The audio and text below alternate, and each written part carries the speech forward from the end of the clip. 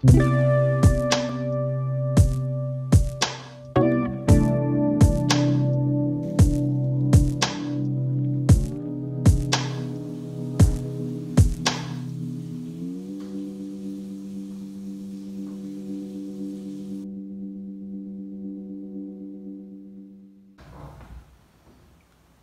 moved into a new house. It's been a crazy couple of months.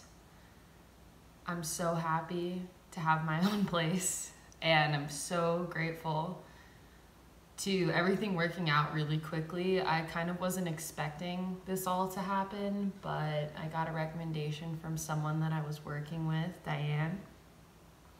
She had applied for a job for this nonprofit called Land Paths based out of Santa Rosa, and I just applied for it too, got an interview, and it ended up working out, and they had a housing option here.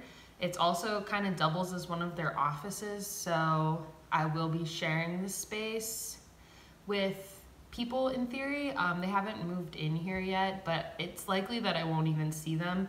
They're gonna be sharing this room, which is the sunroom. So this area right here, I kind of like made it my own little area, and then to the right, there's a lot more space. You kind of see, there's just like a ton of space over there. And they will end up setting up like desks and stuff, and there'll be people here during the week that are going to do office work, and I probably won't see them though because I'm gonna be working like a five-day schedule, so I'll be at work while they're here. I'm living by myself right now. There is another bedroom that someone could in theory move into, but it doesn't look like there's gonna be anyone for a little while, so I like get to have this whole space to myself, and I've been furnishing it for the past couple days. I'm the type of person who's like, once I get into a space, I want it to be done immediately, so I spent the first 2 days like just shopping, and I was so exhausted after it. I didn't really film anything because I was like just trying to get it done. And I went to, I don't know, like 30 different places because I was like trying to find stuff on the cheap and stuff that I liked. So I went to a bunch of thrift stores, and then at a certain point I ended up going to like World Market and Home Goods and TJ Maxx and stuff. And I bought a lot of stuff from those stores, but I was trying to find things that were gonna be fairly inexpensive and also things I could take with me afterwards, since I am on a 6-month lease here, so I will be living here until February. But when I go home in December to Virginia, I'm trying to coordinate buying a van because this is something I really wanted to do. I wanted to buy a van, build it out so that I can continue to do conservation work and not have to worry about finding housing or like affordable housing, since I work seasonally and money can be tight, and rent is probably the most expensive thing that any of us pay for. So, and I also just want to learn how to, you know, plumb, do electric, carpentry work. Like these are all like trade skills that I really want to learn how to do, just in the effort to become like more self-sufficient. Tomorrow is my first day of work at Land Paths, so I'm super excited about that. I'm interested to see what it's gonna be like, because it's definitely gonna be different from the work that I've been doing. It's gonna be more focused on teaching, education, rather than production, and like getting stuff done with a certain time limit, like it has been for the past 3 summer seasons for me. So I'm kind of excited about that too. I'm also gonna be doing chainsaw work again, which I haven't touched a chainsaw since 2019. I'm really excited to get back on there. I think this upcoming week is gonna be a lot of introductory, meeting people, kind of like learning the lay of the land, which will be nice. But then after that, field work, I'm not sure yet, honestly. It's all very, like when I say like this happened quickly, like I applied for the job. The next day, they contacted me about doing an interview.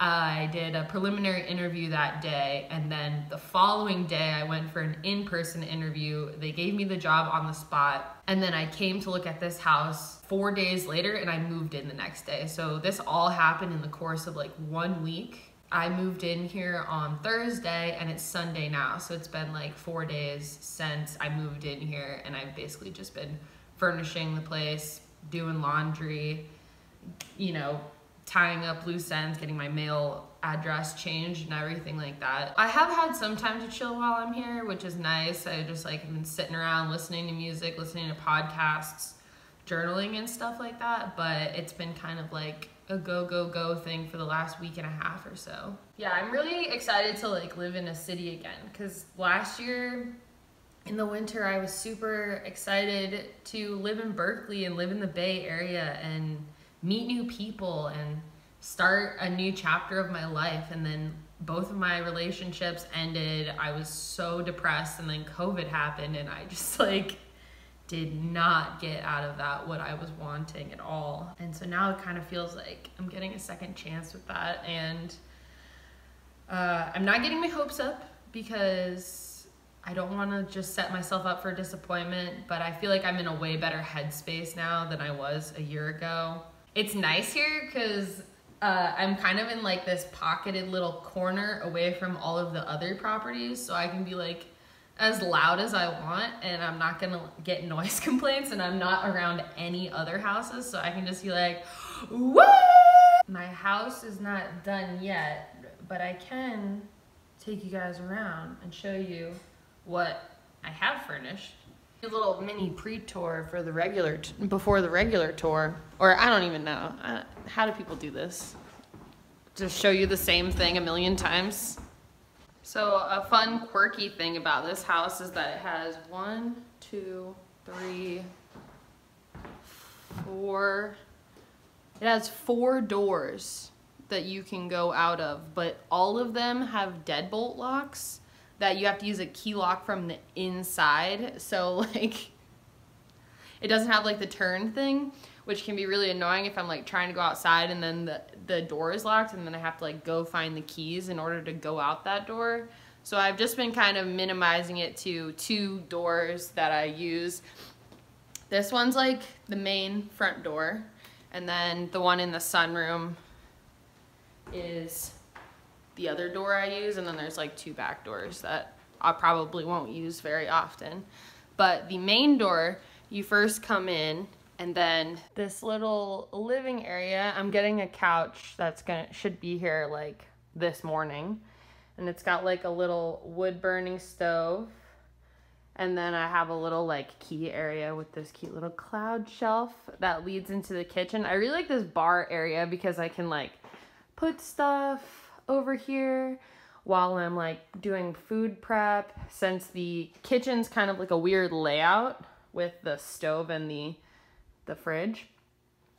But yeah, it's good. It's a good size for one person, and I like that it has this like window that opens up into outside, because you can obviously tell the lighting's not very good. It's really dark because all of the walls, with the exception of the sunroom, are wood panels, which is fun and very retro. But yeah, it ends up being really dark, so all of the doors and windows that open up to the sunroom brighten it up a little bit more. And then from the kitchen, you kind of walk through this little doorway, and there's like some extra storage, like maybe dry food pantry stuff. There's the other door behind me, and then walking straight ahead is the bathroom.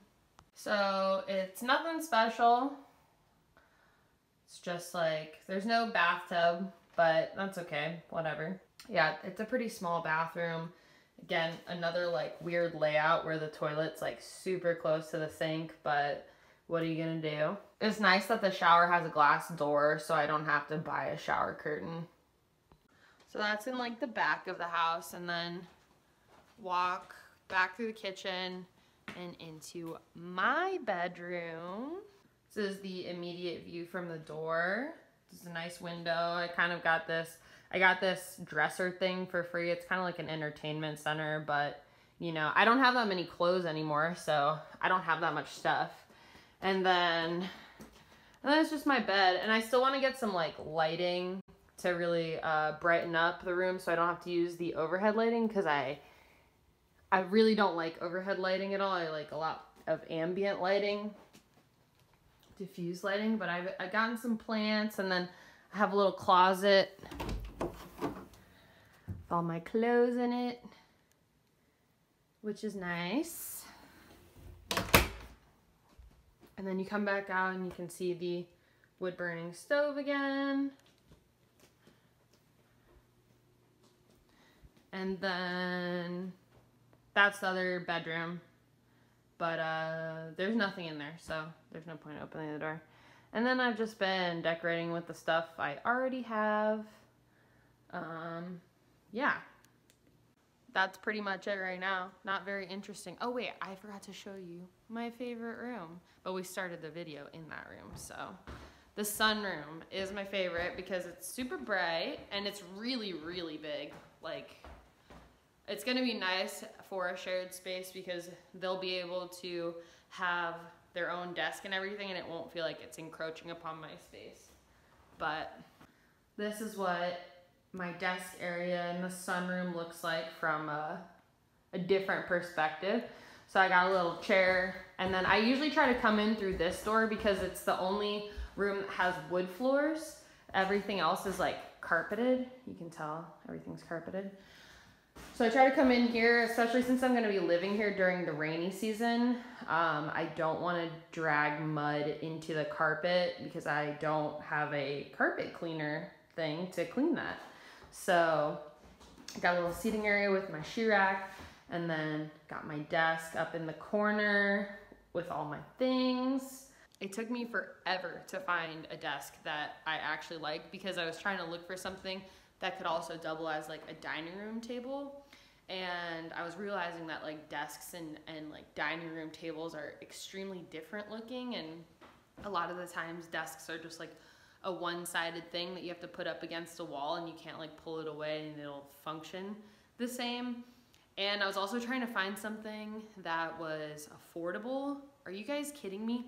Furniture is so expensive. I did not realize how expensive furniture is until I had to go shop for some, because most of the places, I think everywhere I've actually lived in California has been furnished, which is pretty lucky, to be honest. Finding furniture that's affordable and also looks cute is like an impossible task. That's why I had to go to, what, 30 different stores to find something I liked. But I'm glad that it ended up working out. Also, another thing that, you know, you could fix your problems with is waiting to get something that you actually like to pop up on Facebook Marketplace or something. But I was impatient, as always. And so I was like, I'm not going home until I find all of these things that I'm looking for. And I ended up finding this white table, and it meets the exact needs of what I need. It's pretty basic, but it's also like fairly robust. It's super heavy because the frame of it's metal, but it can double as a dining room table, and it's pretty big. And it was like, I got it at Ross, I think, for 60 bucks. So, I mean, it's better than some of these desks I was seeing at like discount furniture stores. They were like $250. I was like, I can't do anything with that, because like, this is one of those pieces where once I move out, I probably won't take it with me because I don't know what I'll do with it. But yeah, it's just like a really simple white table. One of my favorite things I got though is this rolly chair from the thrift store. It's, I don't know if it's real leather or faux leather, but it's definitely vintage. And it's really comfortable to sit in. But I got it for like 20 bucks. I like the little wheels on it. They're like balls, which is kind of funny to me. But yeah, it's just got a nice design and it's really comfortable to sit in. And I was looking for something that wouldn't feel super sterile. I was originally gonna use these like rattan chairs. I bought these little seat cushions for them because they're nice, but you know, I feel like my ass would hurt after a while. But I wanted something in the winter that I could like cozy up on and spend a lot of time here if I wanted to. And then I wasn't sure at first if I was gonna get a couch because I was looking for couches and they all seemed really expensive, and that living room area is kind of an awkward shape with the wood burning stove. I wasn't sure how to fit something in there that would fit under the window and then also not look really awkward, but I found this little white leather love seat yesterday on Facebook Marketplace, and I think it's gonna fit in there really well. So far, it's feeling really good living here, and I'm super stoked to see what's gonna happen. Yeah.